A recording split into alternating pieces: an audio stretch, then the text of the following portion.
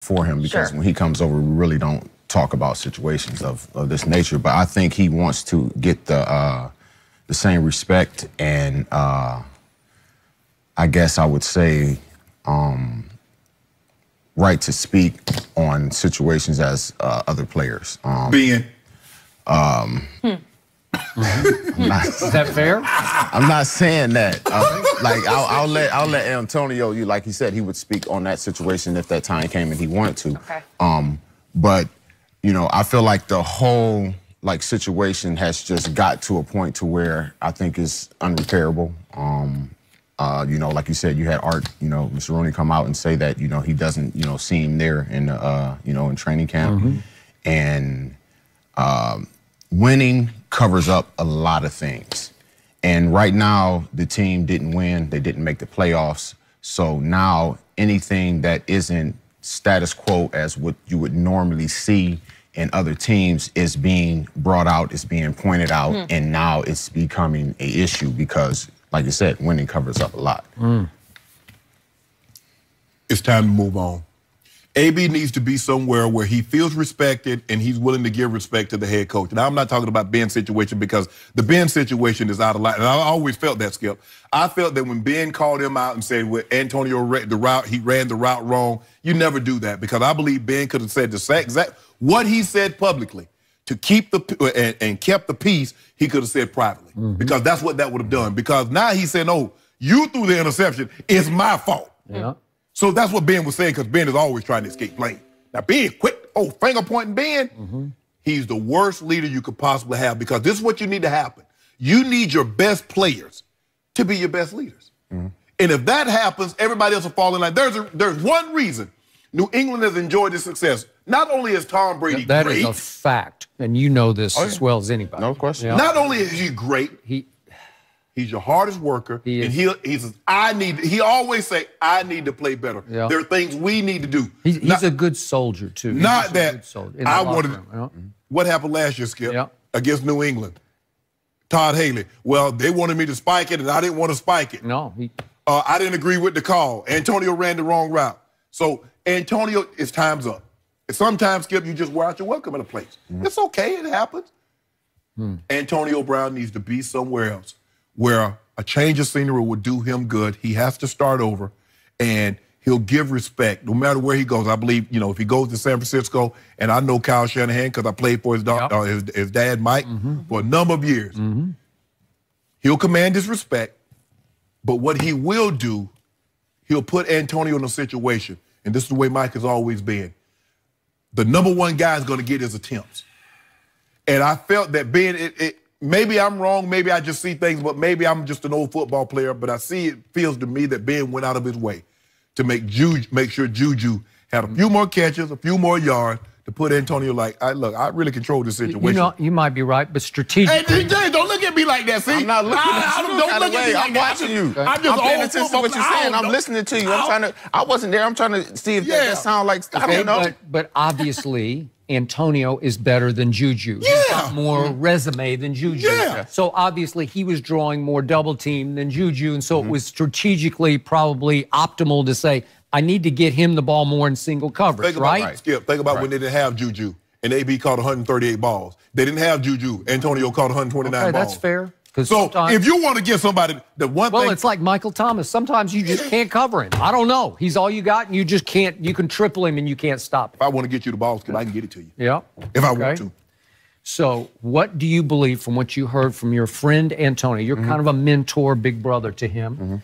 What do you believe about the speculation that maybe Juju being voted the MVP of the team just stuck in Antonio's craw and caused this final game issue? I wouldn't say it would have caused something like this, but at the end of the day, I think it may have rubbed him, a little wrong, a little raw because, like you said, he is the one drawing doubles. He is the one, making situations easier for Juju to be able to get, the balls and the yards that he got. So I think he may have been felt a little slighted by it, but at the end of the day, I don't think that's the number one thing that caused all this. Like I said, it's a whole big situation that has just balled up into one huge boulder. As far as you know, does he get along with Juju okay? Yeah. Okay, so that's not a they're not clashing personally in the locker room as far as you know. Yeah. Okay, so you realize he's still got 2 years left on his Pittsburgh deal.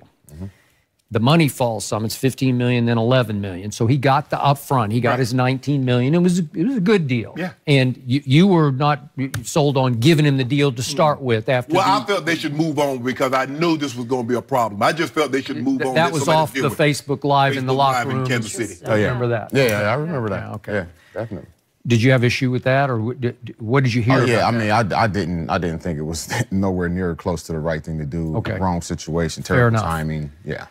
This is just my gut feeling, and I agree with everything you just said and you just said, and it is time to part ways. I don't think the Steelers are gutsy enough to part ways. I think they're too afraid of how good he still is, and he's going to be 31 next year, so it's not like he's a young pup anymore. Yeah, he got years. He got years to go. But it feels to me like Art Rooney would be afraid to let him go, unless somebody would just bowl them over with the first rounder or something, because you're going to have to trade for him. You know, the 49ers somebody have to give up second round pick, or maybe a second on the fourth. But maybe a high first, you'd say, I just got to do that. But from what I read in Art Rooney's, like, between the lines quotes, he did say at some point, maybe Antonio drops by the office and we sit down and talk this through and we kind of see where his head's at. Well, that didn't sound like the door was slammed. Well, he said everything was on the table but releasing him. So, and then he came back with he didn't see him there in training camp. So that if you don't see him there in training camp, then you don't see him there. Yeah, but then he was talking out of both sides of his mouth. I'm not sure. I think it comes to this. Like you said, if they can't get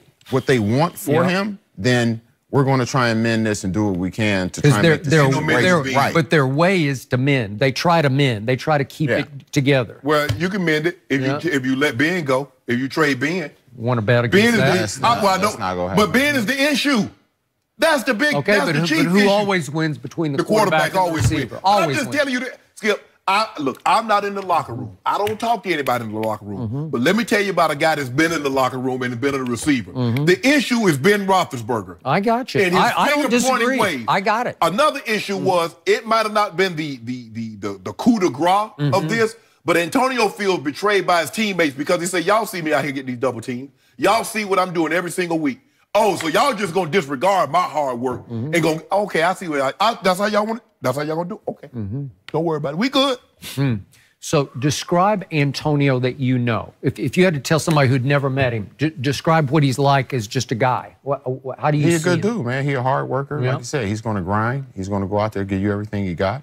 But at the same time, he's a receiver. He's going to want his number of catches. He's going to want his number of yards.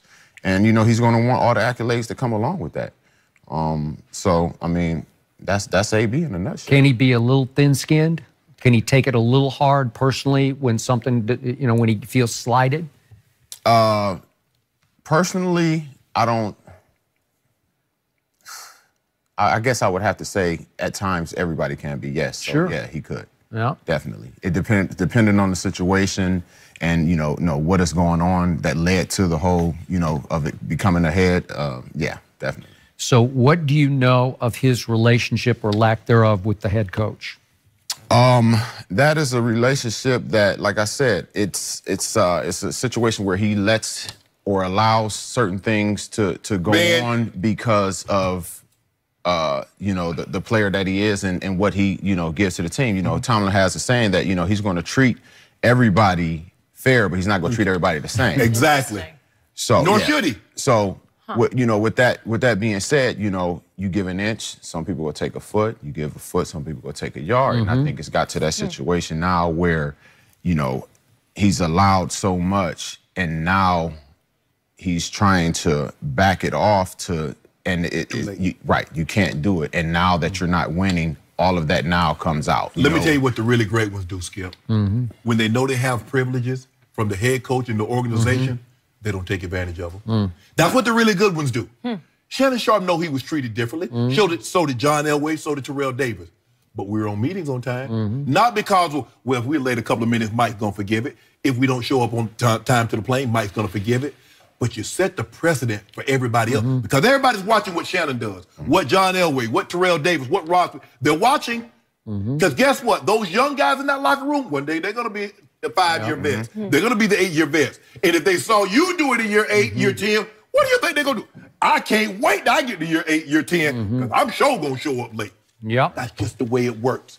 And that's what has happened. Coach Tomlin has let these guys skate on some issues. He has. And because they're good, he let them skate too far, and now they're too far out there for you to rescue. Well, that's what I'm saying. Like, you're saying just these guys. It's been other guys you know what I'm saying? It's just that it wasn't, you know, Le'Veon Bell. It wasn't Antonio Brown. You know, like they made a big deal when Le'Veon missed like a walkthrough on Saturday. Right.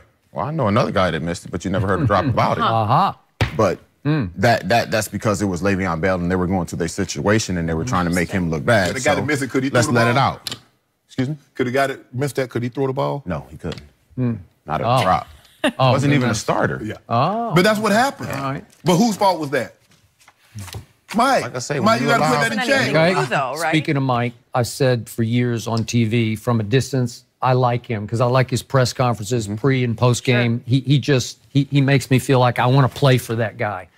I did not love the way he treated you in the end in Pittsburgh, which led to your parting ways. But is it possible that he's run his course in Pittsburgh and he needs a change of scenery?